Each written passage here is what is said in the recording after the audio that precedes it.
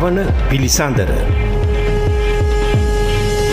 SAWANA Pilisandara මෙහෙවන්නේ ආචාර්ය Sarath Chandrasekara.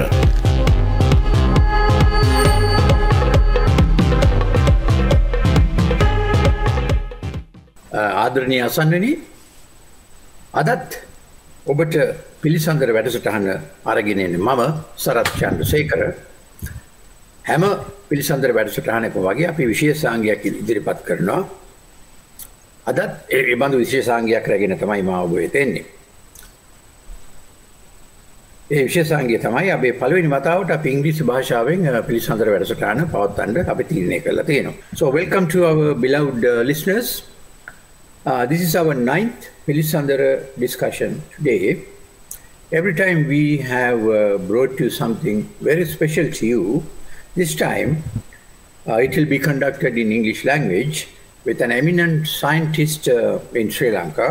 It's none other than Professor Emeritus Sam Karunaratne, who has created history in Sri Lanka in electrical engineering and computer science and in a variety of other fields.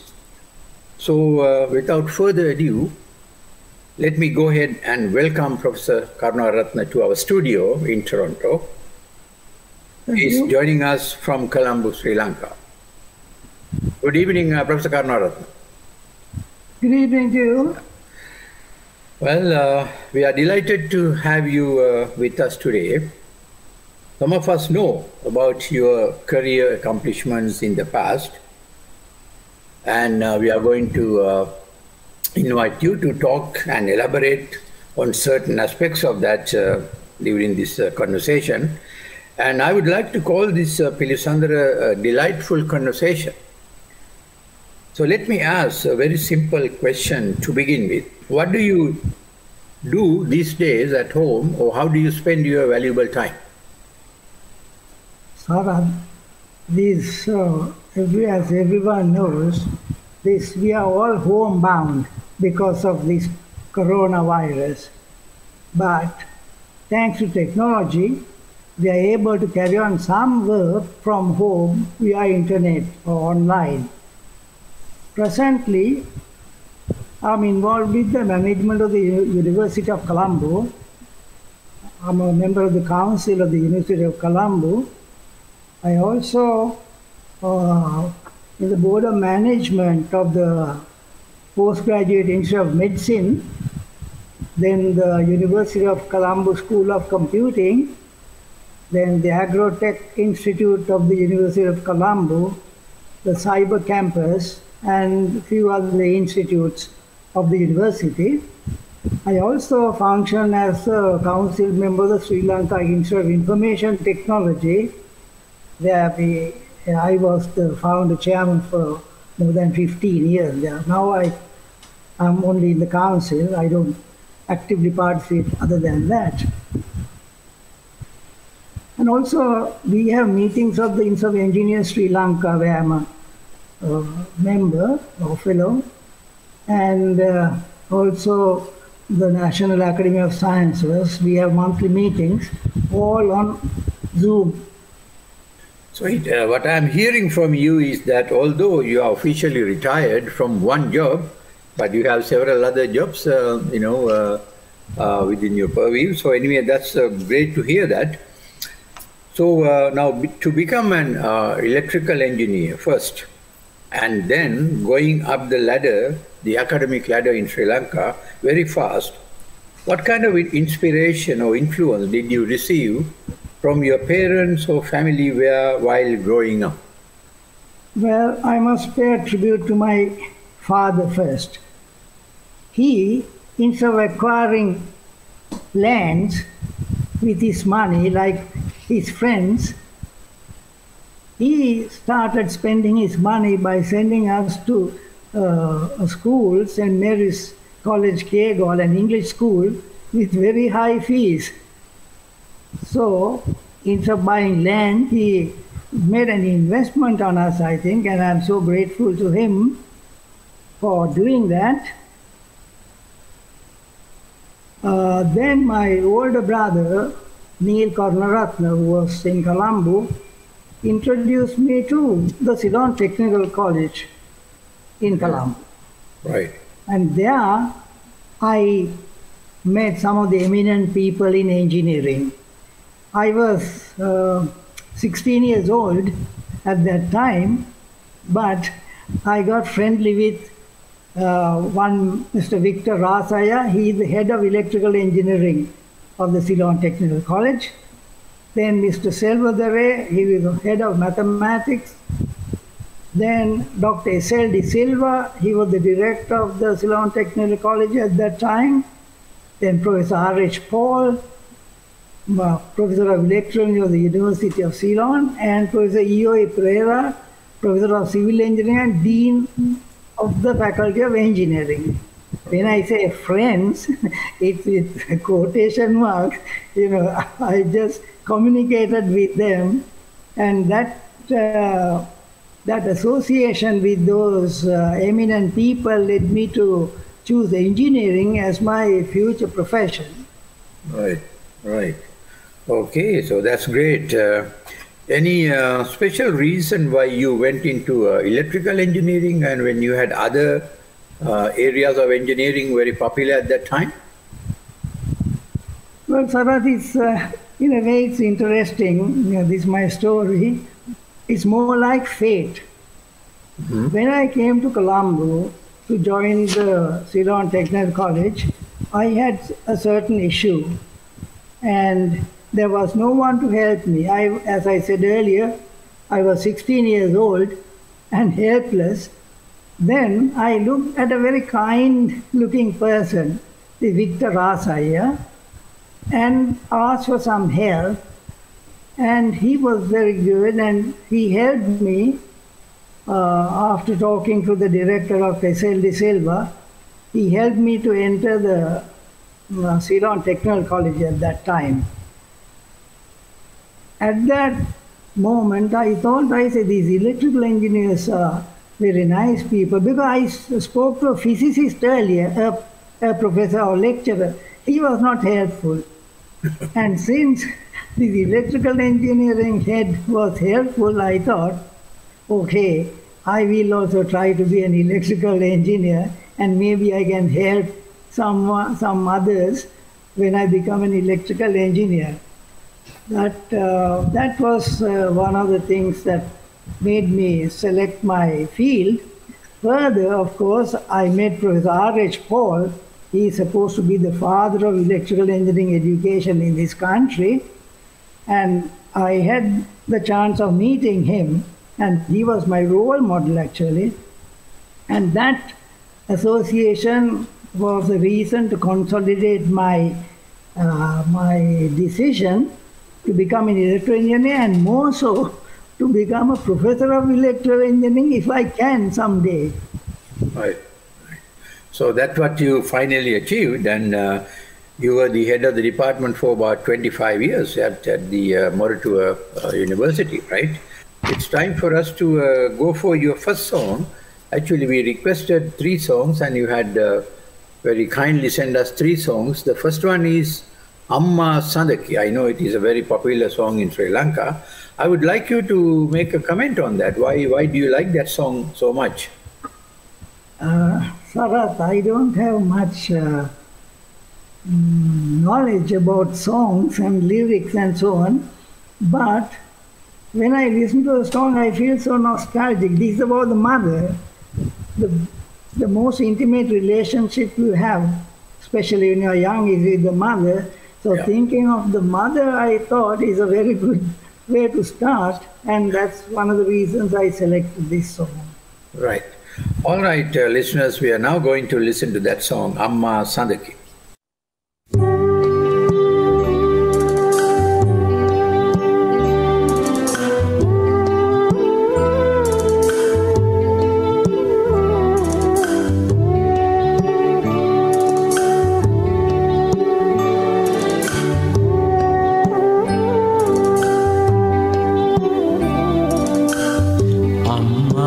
සඳකි මම ඒ ලොව හිරු යරි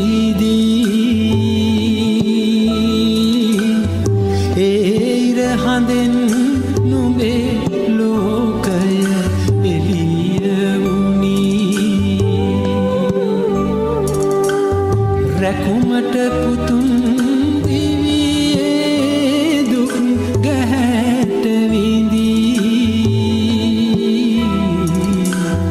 පියසෙනෙහසට කවුගිලිය වුණා මඳී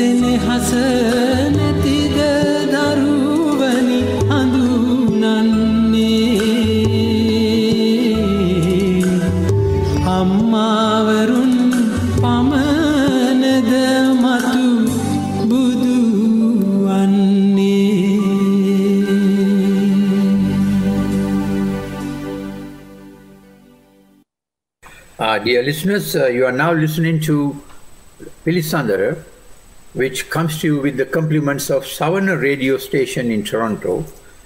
And we are right now talking to an eminent scientist in Sri Lanka, Professor Emeritus Sam Karunaratne. He's our special guest today. All right, Professor Karunaratne, now I would like to go back to my list of questions that I have in mind. So at this juncture, I would like to focus on your major accomplishments as a scientist. You know, it's an engineering science, electrical engineering, and a whole gamut of area that you have covered in the field of computer science. What are your remarkable achievements you consider remarkable? Sarath, actually, I would not like to describe myself as a scientist.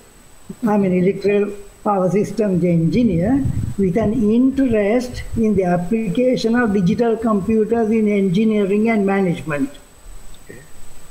I can speak at length on computer applications I was involved in more than 5 decades ago, 50 years ago. In the 1965-70 Dudley Senaka government, the government was willing to sponsor or give funds to purchase one computer for Sri Lanka. Can you believe it?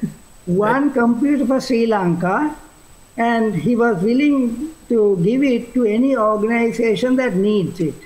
Yeah. One computer for the whole country. At that time, no organization, no university was interested.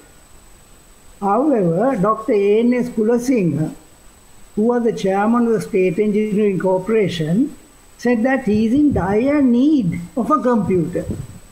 Actually, he also did not know what to do with it, but he said he is in dire need of a computer. Then the government allocated some 3 million rupees at that time, mind you, 50, now it's about, I guess, about 600 million rupees. Right. for the State Engineering Corporation to acquire an electronic digital computer. At that time, I was at the University of California, Berkeley, engaged in some studies after being a lecturer at the engineering faculty of the University of Pennsylvania. Now Dr. Kulsing almost enticed me by offering me a salary more than twice my salary at the university, actually almost near 3 times, which was a very big amount at that time. And I came back to Sri Lanka in April 1967 to be in charge of the country's first large-scale computer. After due deliberation, we purchased a British computer called the ICL, 1900 series computer, and Dr. Kulasinghe asked me to use it for some good purpose. That's all. You have to use it for good purpose. It was a huge challenge for me. Of course, what we did was we recruited the staff required for that, and we trained 2 types of staff. That's the staff to operate the computer and also for programming and management. At that time, there were no computer graphics, no graphical user interface, and we had to use no interactive computing. The language used was a machine-dependent language, and instructions were serial. We had only one font, the capital letters, A, B, C, D to Z, numbers and certain other things like plus, minus, star, and so on. Right, right. The hardware consists of a CPU, 4 large tape drives, a high-speed printer which could print about 1,500 lines per minute, and a whole heap of data entry machines called punch card and verifiers, because our input was at that time punch cards, IBM punch cards. Mm-hmm. That was our input. Yeah. So, and it occupied a very large space, like 2 very big rooms, compared with the kind of handheld computers these days. The first 2 software programs we developed. Now, mind you, this is what we are doing for the first time in Sri Lanka. Yeah. It was a salaries and wages system, and the second one was the inventory control system for the civil engineering construction. The salary system was to pay. Now, we had 15,000 employees in our corporation, State Engineering Corporation.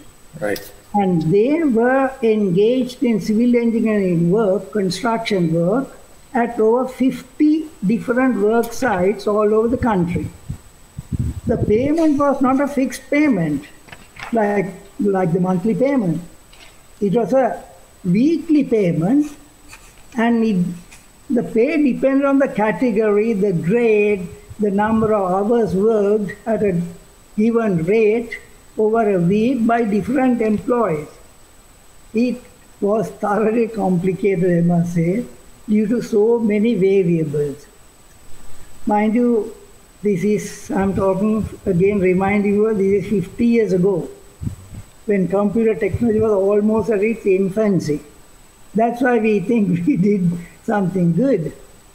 The inventory control system was to ensure that all the required material was available at each and every site for construction activity, so that there will be no delay in construction. And we were, of course, highly successful, and we earned the praise from the chairman. Now, since this is my pet topic, I would like to go on a little bit, if you don't mind. Sure, go ahead, yeah. Then, after that, we used the computer to design multi-storied buildings. The first building we designed by computer was a 10-storied building for the Ceylon Technical College. that was done, and then we went for some exotic work like designing a very different kind of building, the Kalutara Chaitya. Now the Kalutara Chaitya is a shell structure. It's not a normal structure, a shell structure. And analyzing and designing using shell structure theory is extremely difficult. And just to compare, the 10-story building, we took only 16 minutes to design, whereas the Kalutara Chaitya, we took 7 hours continuous working to design that structure. Then, for these things, of course, we had a language called Fortran, formula translation, to develop the software. At that time, only a few of us knew Fortran and how to use it. So what I did was I wrote the first book on Fortran programming in 1967. Right. And I was so happy, after 3 to 4 years, 1,000 copies were sold. Right. So that gave me a kind of feeling, okay, now 1,000 people know at least how to use this language, at least some knowledge of the Fortran language, and that's a great thing. Then we did 2 more projects. One thing is just to show the people that this computer is useful. What we did was we computerized the GCE O-level result processing. At that time, the manual method, they took more than 7 months to release the results. After doing the examination, students had to wait more than 7 months to get their results. What we said was we'll computerize, and in fact, it was not very well taken by the department, but we insisted, and we were able to release the results of 360,000 candidates within 13 days of receiving the marks, which was a great thing. And then, of course, if there was any opposition to the computer by the people, it was completely negated by this. And I think it was a remarkable achievement at that time.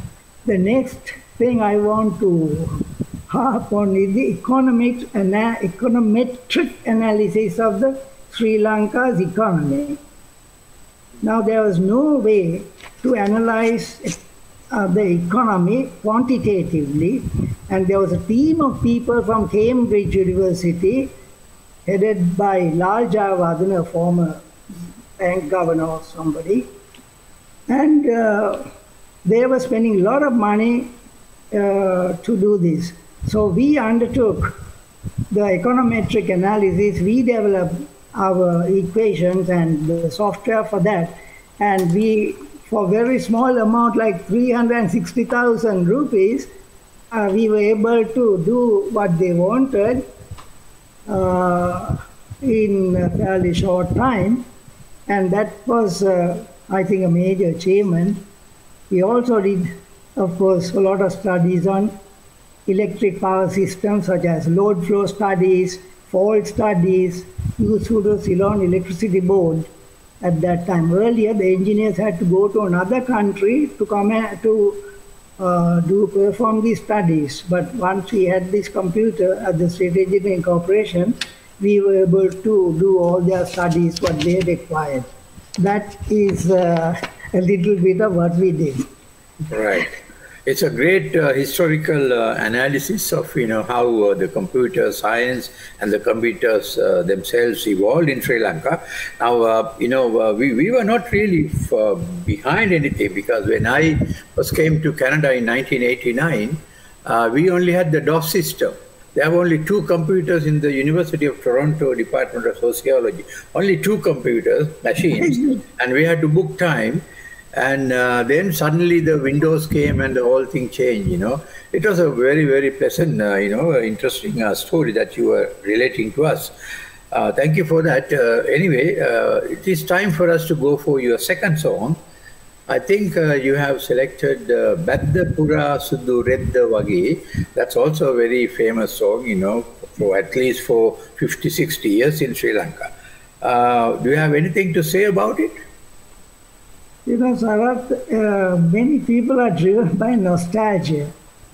You know, coming from the village, Yeah. for us, the New Year, April New Year was a big thing for kids. And we reveled in that kind of situation where we sort of celebrate the New Year. And that's one of the reasons. And another one, of course, was when I was at the University of Ceylon, Perudeniya, engineering faculty, I went on over to the other side, to the arts faculty, to meet someone.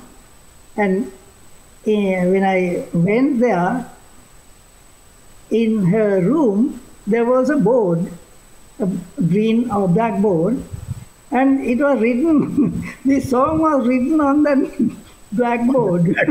Yeah. So I have two good reasons to have some kind of favor towards that song, you know. Right. All right. So that's your liking for the song, and we are now going to listen to that song, Badda Pura Suddu Redda Wage.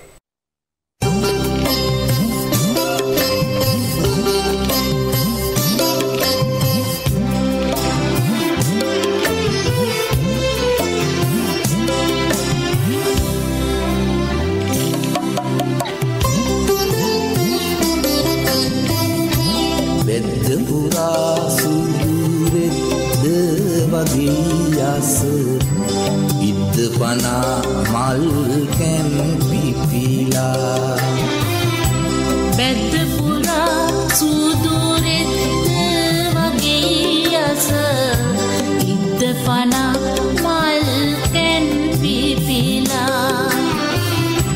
Sathimuku avudda helillada Sathimuku avudda helillada Nedda kaniyani ron hedila Beddata mal warusavat velada Ilkola pita mal uda ihilada Beddata mal warusavat velada Ilkola pita mal uda ihilada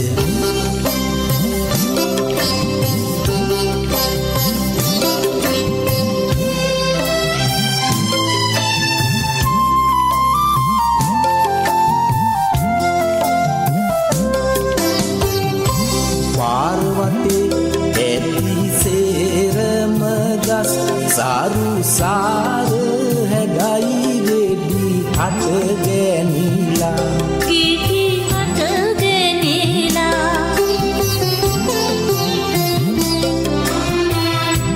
Bir divul malu veera idiyena Ware wage me pani pirila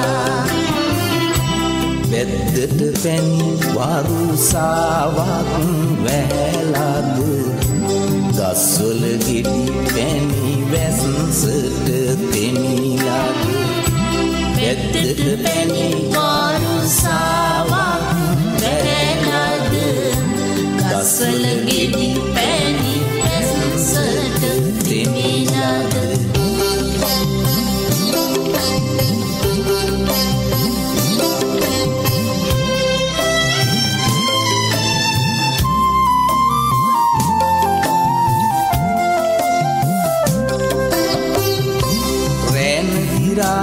සැලවිහිමි කුරුල්ලන් සීනු හඬින් රස ගී ගායලා රස ගී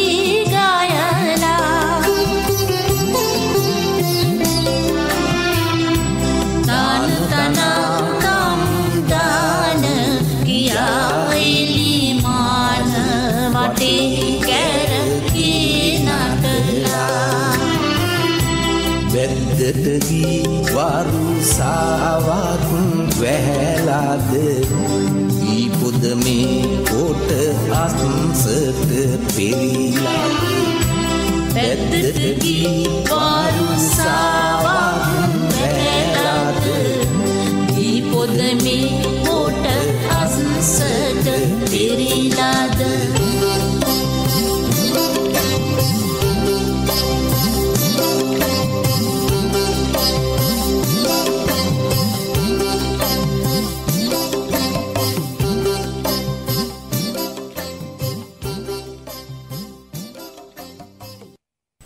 Dear listeners, you are listening to Pilisandara program coming to you with the compliments of SAWANA radio station in Toronto. And we have with us today a special guest from Sri Lanka, Emeritus, Professor Emeritus Sam Karunaratne. Okay, you were talking about Peradeni a little while ago. Now, I want to take you to your main job at the University of Moratuwa, and you were there as the Vice Chancellor for some time. So what were the initial challenges when you accepted the job? To be a Vice Chancellor, of course, is a bit of a difficult task. My term of office was from 1996 to 1999. Still, the terrorist problem was on, and we had to close the university many times due to the troubles. But we were mostly concerned at that stage improving the quality of the undergraduates and the postgraduate courses. And we had achieved 100% employment for our graduates at that time. More than that, at that time, I was also concurrently the director of the Arthur Clarke Center for Modern Technologies while being the Vice Chancellor. Right. And I had to develop both institutions at the same time. So it was a bit of a rather hectic work at that time. I do not know how I managed it, you know. Now, I'm sure, when you are the Vice Chancellor of any university in Sri Lanka, you need to get a lot of cooperation from your colleagues, the fellow team members, the faculty and students. So what kind of cooperation you think you received from them? You know, with the academic staff and also the non-academic staff, especially senior staff, they had unstinted support to the Vice Chancellor. No problem, never a kind of hard burn or ill feeling. But as you know, students, they have their own problems based on mostly petty things. University of Moratuwa had programs at two different levels. One is the degree level and one at the diploma level. And often these two groups of students clashed with each other on very simple parochial issues. There were protests and strikes, which were of course common to all universities in Sri Lanka at that time. But I must say that in comparison, the University of Moratuwa fared much better than all other universities, despite the fact that we had a few strikes and things like that. That's right. I think that was something common to major universities in Sri Lanka at that time. Peradeni had a lot of strikes, and at one time I remember the army was called into the campus, and there was a big fight. And then, the Kalunia, the university, Javadanpura. I think, we, in a way, when we look at them now, we have wasted a lot of time. We should have been spent on more productive work. Because most of the people who are leading those strikes and protests, they are doing very well in other countries and in big jobs in Sri Lanka. So they have simply misled a majority of students. Anyway, let's go to a different area that I was going through your biodata. I think I would like our listeners to learn about that too. You have been a writer. apart from, managing all these electrical wiring systems in the country, and you have been a writer, and you have authored some books in Sinhala, I heard. So could you elaborate on them? Sarath, these are laugh, I am no writer of fiction, you see. I only write some papers and books related to electrical engineering. But having got married to Professor Karunaratne or Kusuma Jayasuriya, I started reading literature and fiction books from a library at home. Right. And I thought of writing my autobiography in Sinhalese. Mm-hmm. And I wrote it. It was named Mata Tama Matakai. I still remember. Remember, yeah. Right?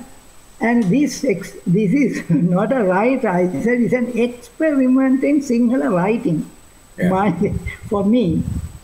At the end, many of our students and friends who read that thought that it was an entertaining book, as it describes my unprecedented gains and similar losses in my life.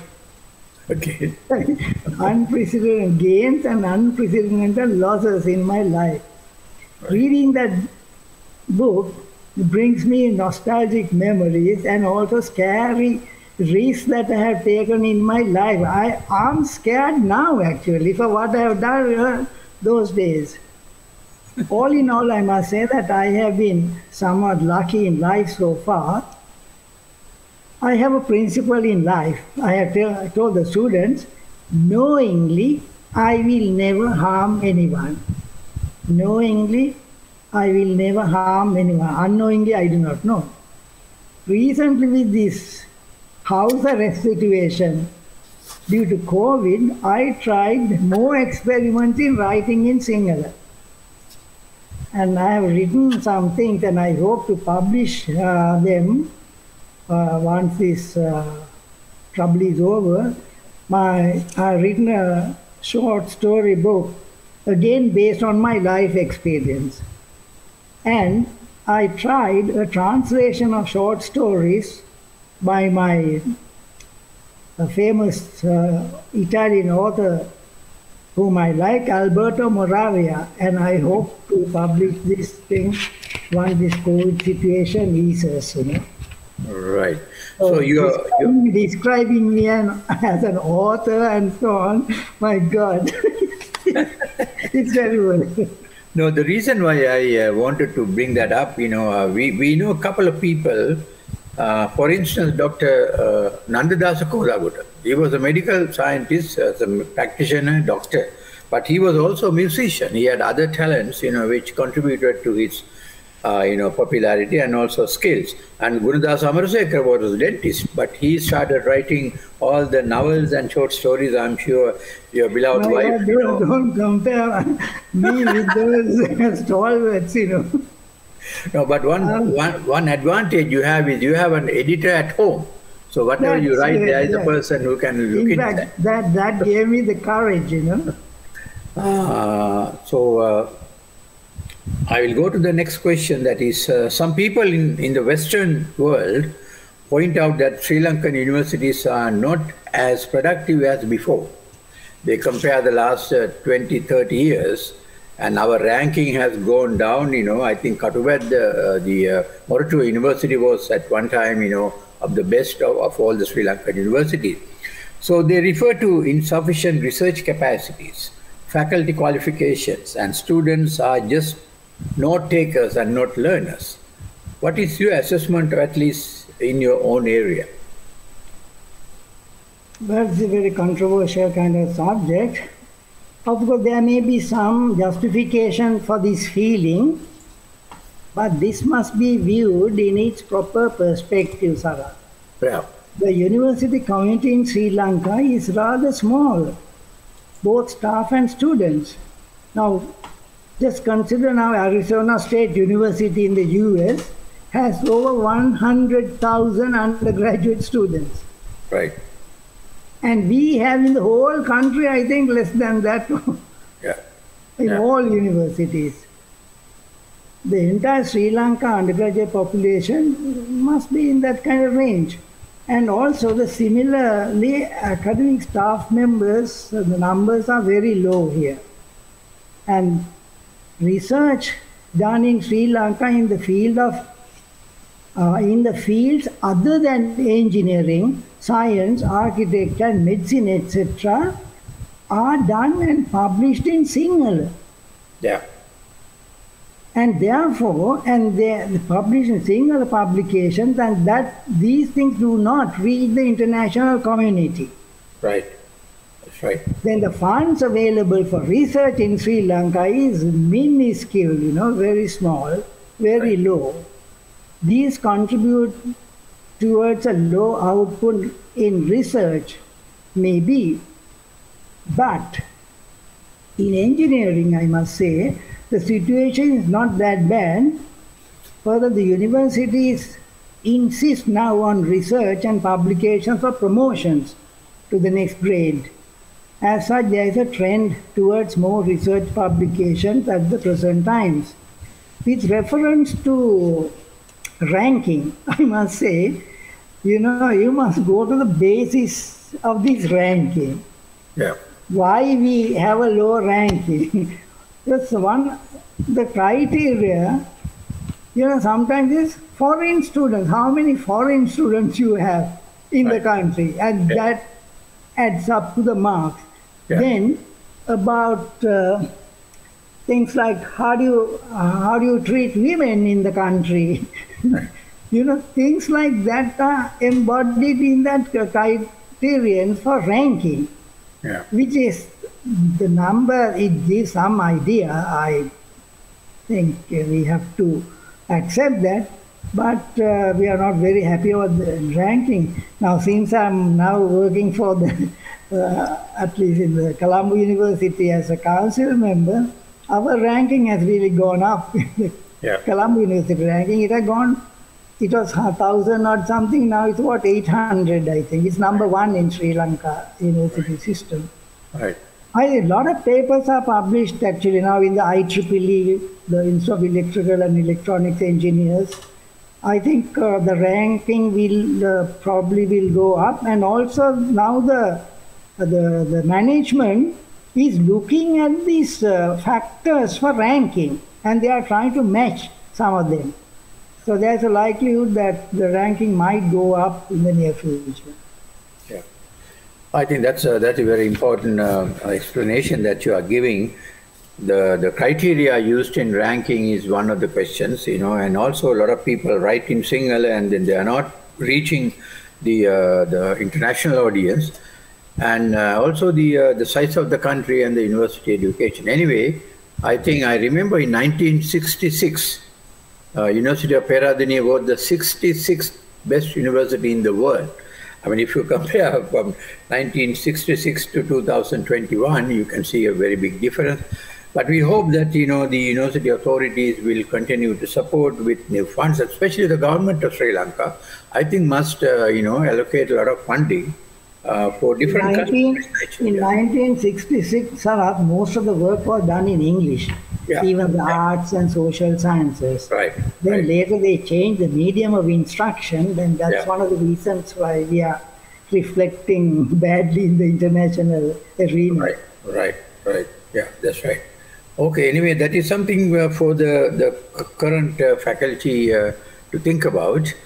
And before we go to your third song, I want to again divert your attention to something else.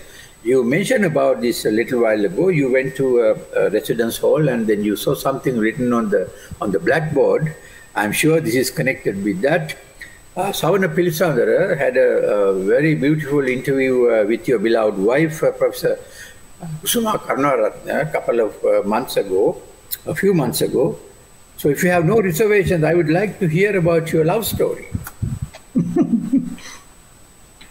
Sarath, this is very embarrassing and also hilarious, At my age now, when I think of what I have done when I was young, I can laugh at myself, Okay. But I suppose this is not unusual. some well-known fiction writers, some of them you have mentioned, in their later life have decried their own writings that they have done in their early life, early years, especially when it refers to love and intimate love stories, you know. So my feeling is not different from some of them. Yeah. You know, Sarath, in engineering, we have units to measure all types of quantities. We measure current in amperes, power in watts, frequency in hertz, and so on. But to measure beauty of a girl, we have no unit of beauty. Right? So when I was a student, I coined, in my mind, of course, a measure to measure the beauty of a girl. And I came with a unit called Helen. Right? Now, Helen of Troy was supposed to have been extremely beautiful. So one Helen, of course, will be 1,000 millihelens. Right? Okay. Right? So like milliamperes and amperes. Right. Now, I was looking for a girl at that time whose beauty in my mind to be greater than 500 millihelens. That is better than average, you know. Right. Half as beautiful as the Helen of Troy. Then I had certain specifications for the partner whom I'm looking for. I thought that such a person must have the width of the mouth to be 60% more than the width of the nose. Okay. Then the height from hip to from feet to hip must be 60% more than the height from hip to the crown. Then the height, total height must be at least 1.6 meters and so on. So I had those specifications done, but leave alone those specifications, there was not a single girl in the Faculty of Engineering. Yeah, that's right. Yeah. So, but our fortunes changed when the engineering faculty shifted to Peradeniya in 1964. Yeah. Now there, over the other side of the Mahavali River from the engineering faculty, there were plenty of girls in the arts faculty, medical faculty, and so on. One day, a colleague of mine, a lecturer in the arts faculty, asked me for a lift in my car to go to Ramanathan Hall to meet a lady lecturer to hand over some official work, Yeah. as he was proceeding to Cambridge for his higher studies. That was the day I saw Miss Kusuma Jayasuriya dressed in an elegant sari and having her characteristic swaying walk. Sarath, have you heard of a song that's popular at that time? Sing that I can just read the lyrics. It said, "She walks like an angel walks. She talks like an angel talks. Her hair has that sort of curl, and to my mind, she's my kind of girl." Have you listened to that song? Yeah. So, leaving the three lines, the fourth line, I felt at that time that she is my kind of girl, you know. Other things I can't say. Right. But that was my first meeting, Kusum. And I made a little friendship, and then the students in the arts faculty, they go to World's End annually for a trip. Yeah. And I had the chance of accompanying them, and there we were able to consolidate our friendship a little bit more. And then, subsequent to that, she came and asked, she called me and asked a very plain question. She said, I don't think girls do that. She asked me, are you serious about me? She asked me. I gave her a plain answer. I said, I have seriousness in view. I did not commit myself. I said seriousness in view. And then, however, I had to leave her and go to the United States. And when I came back in 1967, we were married, and that was it. Right. But after a few weeks of marriage, she left to England, and I was left alone. Yep. That's the story. That's the story. That's right. I think what is fascinating is about your formula, the how to measure, how to find a partner using that. Maybe that is something for the current, the present generation in Sri Lanka. I know they are using different kinds of criteria. But anyway, so that finally she is with you now, so that's great. Now, let me ask you another question about, you have two brilliant sons, I heard they are not living in Sri Lanka. Can you comment on them? What do they do, and are they following your footsteps? Sarath, this is a bit, I don't know if it's a sad story or a good story. In the early 90s, the security situation in this country was rather bad and not to our taste, And after much deliberation, we decided to send our two children for university studies. And even though this was a kind of painful decision, they were at that time 20 years and the other younger one was 16 years old. Now both of them completed their studies and also their doctoral studies in electrical and computer engineering, both of them. I never asked them to do it, but naturally they selected that. And at the end of studies, they found a lucrative employment in Australia and in the US, respectively. And now we have two granddaughters, one grandson. We miss their company, and with the COVID, even their visits have become so infrequent. Earlier they used to visit us frequently. We can only thank the internet. We have only the privilege of seeing them and talking to them online. That's all, no physical contact. We are quite happy with our two kids. They have done fairly well in life, I think. Right. So that's the academic story of the family. I think we will go for your last song now, which is sung by Purnima Wickramasinghe, the sister of famous musician Jagat Wickramasinghe. And I heard that this song was written by your beloved wife, Professor Karunaratne. Can you say something about that song?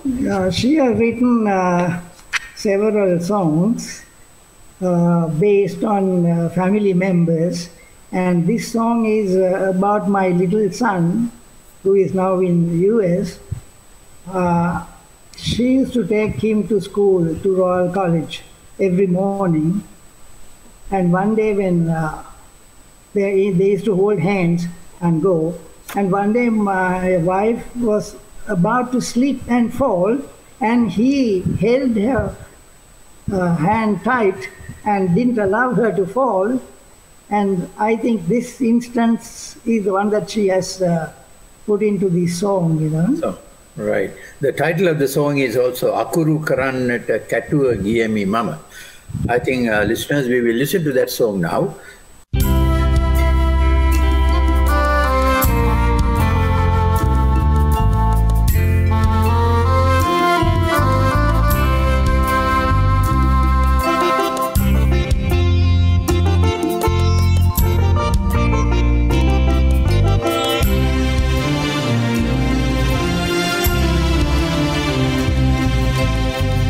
අකුරු කරන්නට කැටුව ගියෙමි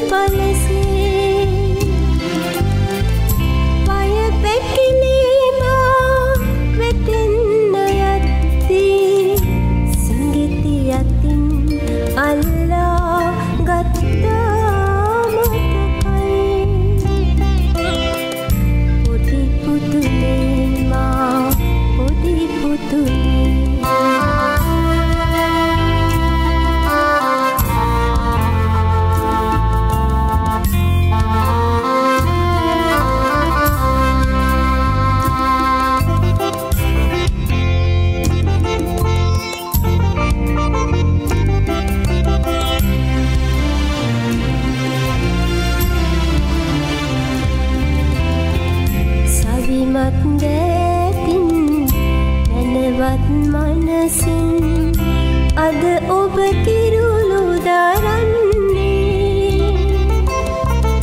මල් පෙතෙක් විසිරුණු මාවතේ සිතින් පමණි අප දෙදෙනා පියමෙන්නේ සිතින් පමණි අප දෙදෙනා පියමෙන්නේ අකුරු කරන්නට කැටුව කියමි පුතුනේ අරලිය ගහ යට ගිනි උණු මල් පලසේ පය පැකිලී මා වැටෙන්න යද්දී සිඟිති අතින් අල්ලා ගත්තා මතකයි පොඩි පුතුනේ මා පොඩි පුතුනේ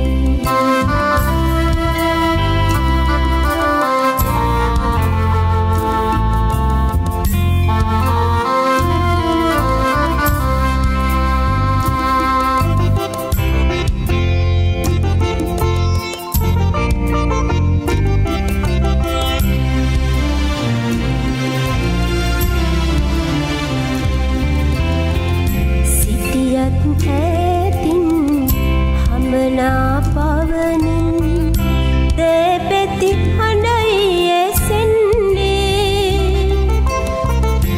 ලේකිරි සුවඳයි මාවතේ මගේ හදවතට දැනුනේ පොඩි පුතුනේ මගේ හදවතට දැනුනේ පොඩි පුතුනේ අකුරු කරන්නට කැටුව කියමි පුතුනේ අරලිය ගහ යට ගිනි උණු මල් පලසේ පය පැකිලී මා වැටෙන්න යද්දී සිඟිති අතින් අල්ලා ගත්තා මතකයි පොඩි පුතුනේ මා පොඩි පුතුනේ පොඩි පුතුනේ මා පොඩි පුතුනේ පොඩි පුතුනේ මා පොඩි පුතුනේ Beloved listeners, you are now listening to the Pilisandara, the 9th edition. I would like to call this the delightful conversation. With us today is Emeritus Professor Sam Karunaratne. We are going through his life story and his accomplishments. I'm sure it's a known fact that the thousands of your students are in the Western world. They are living here, they are working, and they are doing extremely well. I know a couple of them in Canada as well. So I had the privilege of talking to some of them, and what I heard from them is that as a teacher, you have been very strict with them and you have been very tough with them. At that time, they did not apparently like that kind of a treatment, but today, they are telling me that, because of that strictness and toughness, that they have become who they are today, because they realize the value of that as a learner in electrical engineering. And they, of course, they all love you very much. That's what they say. So do you have any comments on that? Yeah, Sarath. Strict professional discipline is required in any profession, I believe. And in electrical engineering, this statement is even more true. Electrical engineers, as you know, sometimes work with extremely high voltages, for example, 220,000 volts or 500,000 volts. Even the household voltage that we use, 230 volts, in Sri Lanka is pretty dangerous unless a person is careful with it. Do you know that, Sarath, that a current, a very low current like 50 milliamperes can kill a human being if it passes through the human body? That is only 1/20th of an ampere, which is rather small. As such, there are many types of safety features we employ in the electricity industry. In every home, I know that there is a trip switch or a circuit breaker that if the leakage current is about 30 milliamperes, it trips this just to save the person. You know, when I was a student, I was in the workshop where we had our training, and there was a picture of a monkey, a poster with a picture of a monkey trying to poke 2 wires into a wall socket. Below that was a statement, "Do not monkey, call the electrician." So this is what I said, you can't monkey with electricity, and that's one of the reasons maybe I'm strict. But being strict professionally and being strict socially are two different things. I'm extremely friendly with students socially. I like my students actually. I think my students are my wealth. I have strived hard to find better opportunities for my students, both locally and abroad. In fact, I have told the students that if they do not have a job, they could come to me and it's my business to find them a job. During my tenure as the Dean of Engineering and Architecture of 4 years, I was able to send nearly 80 academics for higher studies and also for seminars and so on. As you have said earlier, despite my professional strictness, I know most of my students like me. As proof of it, on my completion of 25 years as Professor of Electrical Engineering, my students presented me with a plaque where the caption was, "Malin Gandhin Pudamu Kese. With what flowers and fragrance do we adore you?" They appreciated my service as a teacher, which I valued very much. My former students, some are professors, like Professor Annakage in Canada, Manitoba University, Professor Indurua in the UK, Professor B.S.P. Pereira in Australia, and also I have a well-known student who is Sanath Prema. He is a paratrooper instructor in the US Army. He keeps in touch with me and he tells me all kinds of stories about the US Army. So that was the feeling that I have towards students, and also the feeling that the students have, I suppose, towards me. Their success stories, the success stories of my students, that brings a lot of immense joy to me just because they were my former students. That's right. Yeah, that's a kind of a great ending to that kind of a story. There's one thing I wanted to ask you about. We did not touch on that. That is your connection with establishing the Sri Lanka Institute of Information Technology. Are you still involved with them? Yes, you know, when in my last stages of my being Vice Chancellor, what we realized is the number of IT specialists that we are producing in the university, they are inadequate. There were hundreds. We decided that it has to be thousands. It has to be a quantum jump to satisfy the needs of the industry. But the university system is such that you can't do that kind of thing in the university because the university is a highly inertial system. It opposes big changes, you know. It allows only very small changes. So we had no alternative, but what we did was we thought of another institute apart from the university. And with some, a few of my colleagues and also with some support from the government, we started an institute called the Sri Lanka Institute of Information Technology in 1999. That's the last year of my tenure as VC.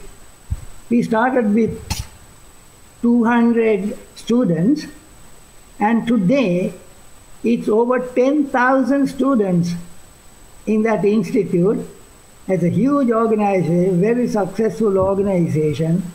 We have graduated more than 20,000 IT specialists for the last 20 years. And I was the founder chairman of that for 15 years. Then I was an advisor for 3 years. And after retirement, of course, I function as a member of the council. Still, I keep contact with the institute. It's our institute, you know. Right, right. Now that's a great news because I read that over 80% of the youngsters in Sri Lanka between, let's say, 15 to 29 or 30, they are computer literate. You know, they are using computers for various purposes in addition to their education. Now they should be very proud to listen to this conversation, the delightful conversation, because this is how things started in Sri Lanka. And I think, you know, we are ever thankful to you for you know, bringing all these new dimensions to the scientific development in Sri Lanka. Now I'm going to go to the last question. Now this is seeking some advice from you. Supposing a new university faculty member who is in the between 25 and 30 comes to you and asks for an advice how he or she should plan his or her future career. What is your advice for them? Sarath, the members who are taken to the faculty as academics are naturally high performers. They generally have first classes. In later years, they are expected to train and guide students and even younger staff members. For this purpose, a research degree and involvement in research is a must.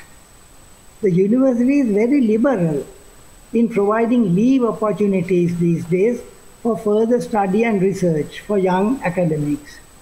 Therefore, young faculty members must take this opportunity to improve themselves and thereby improve the status of the university as well.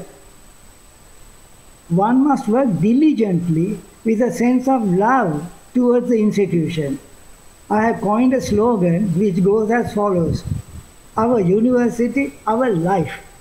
That means our university, our life. That is, we have no life without the university. So that's the feeling I try to imbibe in the hearts of the young academics who join the university.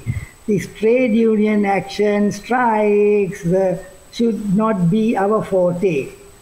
All right, so thank you very much, Professor Karunaratne. So we spent almost a little over 1 hour and going through your life journey, you know, and that's why we call it a delightful conversation with you. And so on behalf of SAWANA Radio in Toronto, and especially it's the producer, the Vasanta Lankatilake and Pilisandara, let me extend our very sincere gratitude for you for you know, allowing us to sort of screen through the life story and spending over 1 hour. And so we hope to see you again someday, and maybe whenever you do something very new, please let us know. But we'll come back to you and then we will inquire about it. So thank you very much, and also to both of you. Thank you, and I take this opportunity to thank you and Vasanta for giving me this opportunity. In fact, I was diffident to face the mic, but I think I have been able to provide you with the kind of information you expected from me, and it's my privilege to have been with you for this program. Again, Dr. Sarath Chandrasekere and Vasanta, thank you very much for having me on this program. Yeah, that's the purpose of this Pilisandara, to bring forward, and then sort of review the past history and the current developments of certain people. We are not going into everybody that we know, but people who have created history, especially in Sri Lanka. They are sometimes in Sri Lanka like you, and sometimes they are here or when they visit us. So we are hasty to catch them and get them to talk to us about this. So again, thank you very much. Thank you. Pilisandara සවන අන්තර්ජාල ගුවන් විදුලියේ ඉදිරිපත් කිරීම